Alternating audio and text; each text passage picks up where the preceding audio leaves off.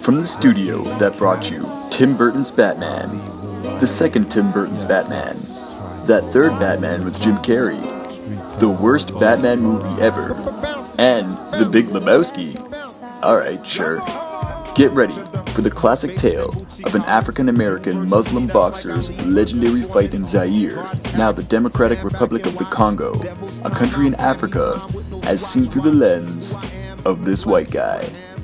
I approached him and said, we're going to be with you for a while. We're going to go to Africa with you. And his first reaction was, stay out of my way. Just, you know, fine, but don't get in my way. Yeah, duh. That's Muhammad Ali. Sit back. Take in director Leon Gast's unique interpretation of Ali's glory years that we definitely haven't seen time and time and time and time and time and time again. Watch as he covers the people, the places, the music, and the experts, who are also conveniently all white dudes. Fighter, even a man as powerful and big as pounding the heavy bag. There'd be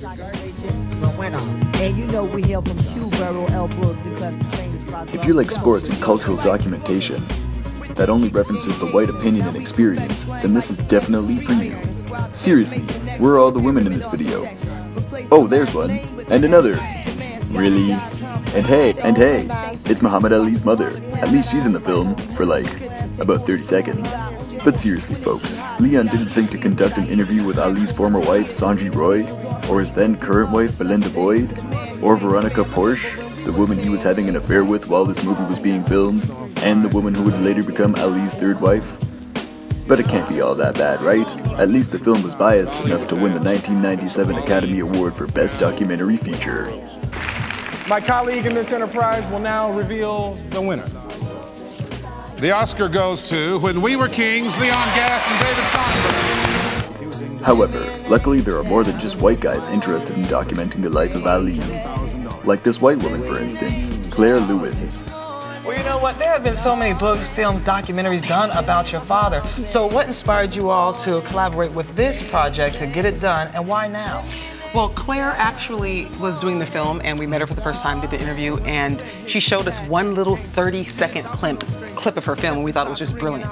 So I then just said, you know what, let me just show you this. I had a CD based on, my father gave me these recordings years ago, and I made a little composition together, like on iTunes or something. I put something together for him and let her watch it and see, listen to it, and she just fell in love with it.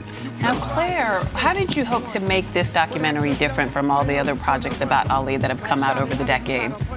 Well, I think I was a bit naive, really. I mean, I just, I don't look like the sort of woman that would take on a film about one of the heavyweight champions in the world. No. And, That's what we say. How's she going to no, I'm more of a flyweight. But I didn't even think about it. I just thought it was a great story. I've always been fascinated by him.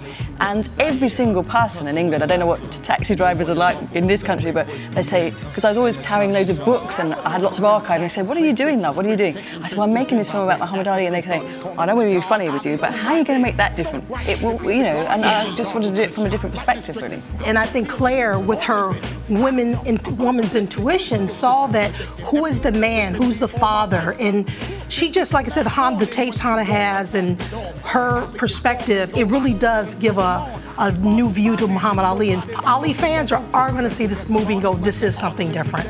Witness a truly unique look at Ali's life beyond the ropes, as a father, a lover, and a husband, as Claire Lewins places the women in the spotlight, like Ali's daughters.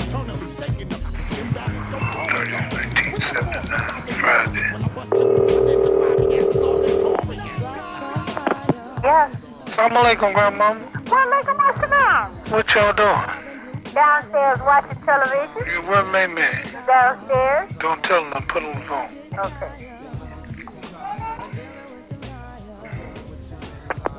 Yes? Assalamu alaikum. Walaikum assalam, Daddy. How's my daughter?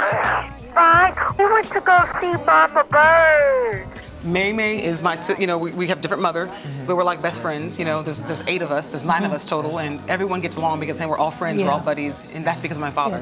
I mean, we had a life under a microscope, but my father knew how to process his life and his fame with his kids to really allow us to learn the lessons from his life. He really did. And, you know, yes, we had to share him with the world, but his humility, his spirit, is just really contagious, and we knew, man, that his heart is right. And, you know, it's kind of hard to go against that. And he did, you know, walk the talk, but he knew he made mistakes, and he was able to come to us and say, you know, I've made mistakes, I did this wrong.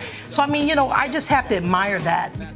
Was the key to set my whole race free. You might debate we, a refugee, no harm hurt me. Dying thirsty from the struggle.